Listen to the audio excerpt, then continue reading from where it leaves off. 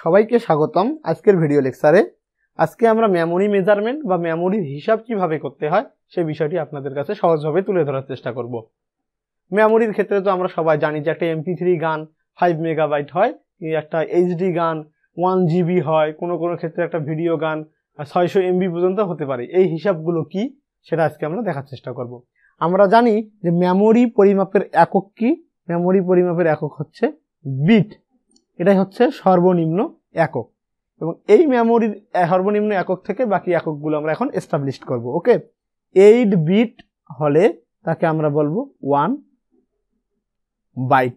8 বিটে হবে 1 byte. 1024 byte যদি হয় তাহলে 1024 বাইট মিলে হবে আমার 1 কিলো বাইট, যাকে বলি আমরা কেবি। ওকে, 1024 কেবি যদি আমাদের হয় তাকে আমরা বলবো 1 মেগাবাইট। ওকে, অনেকে মনে করে যে 1000 কিলোবাইটে হচ্ছে 1 মেগাবাইট, আসলে না, 1024 কিলোবাইটে হচ্ছে 1 মেগাবাইট। দেন 1024 মেগাবাইট যদি হয় তাহলে হয় আমার 1 গিগাবাইট বা 1 জিবি। আমরা যে মেমোরিগুলো সচরাচর ব্যবহার করি 1 GB, 2 GB, 4 GB, 8 GB.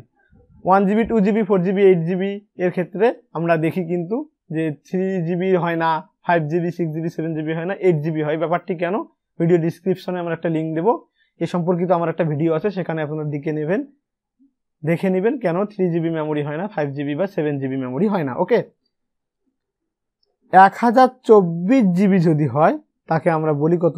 1 terabyte বা টিবি। সচরাচর যারা ল্যাপটপ ব্যবহার করে তারা এই টেরাবাইটের সঙ্গে পরিচিত হয়েছে। ওকে, তাহলে আমরা মেমোরি মেজারমেন্টের ইউনিটগুলো জানলাম যে কিভাবে মেমোরি মেজারমেন্টের ইউনিটগুলো কাজ করে। এখন যদি আমাকে বলা হয় যে আমার একটা 4 জিবি মেমোরি আছে, এই 4 জিবি মেমোরিতে আমার কত বিটে আমি বানাবো, 4 জিবি মেমোরিতে আমার কত বিট হবে, তাহলে আমরা কি করব?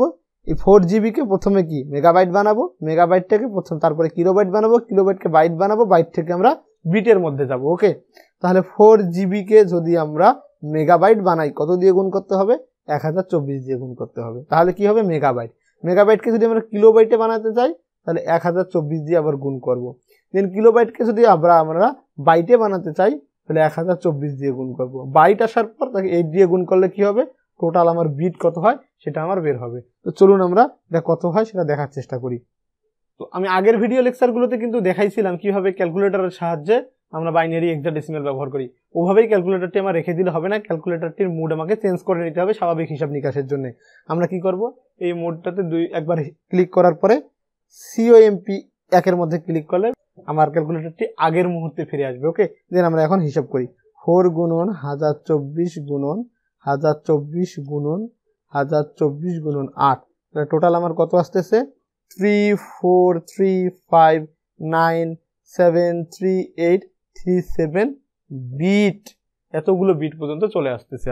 আবার যদি আমার বলা হয় যে কোনো কোশ্চেনের মধ্যে এরকম থাকে যে 104349 কিলোবাইট হচ্ছে কত জিবি।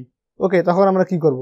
এই সংখ্যাটিকে আমরা কি করব? কিলোবাইট থেকে মেগাবাইট আনবো, মেগাবাইট থেকে জিবি আনবো। তো কিলোবাইট থেকে মেগাবাইট আনার জন্য কি করতে হবে?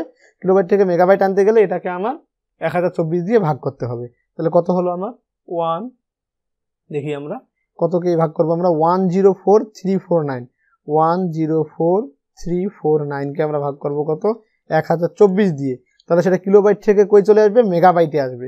তাহলে এটা কত মেগাবাইট হলো? এটা হলো 101.9 মেগাবাইট হলো। এখন এই মেগাবাইটকে যদি আবার আমরা 1024 দ্বারা ভাগ করি তাহলে আমরা পাবো তার কত জিবি। তাহলে কত হলো? 0.0995 জিবি হয়ে গেল। ওকে, তা এভাবেই আপনারা কিন্তু মেমোরির হিসাবগুলো করবেন যে কোনো জায়গা থেকে যে কোনো জায়গায়। যদি আমাদের ছোট থেকে বড়তে যাইতে বলে তাহলে আমরা কি করব? ছোট মানগুলোকে ভাগ করব, এবং বড় মান থেকে যদি ছোট মানে যাইতে বলে তাহলে ছোট মানকে আমরা এই যে ইউনিটগুলো দিয়ে গুণ করব। আশা করি আপনারা বুঝতে পেরেছেন। পরবর্তী ভিডিও টিউটোরিয়াল আপনাদের সঙ্গে দেখা হবে। ধন্যবাদ সবাইকে।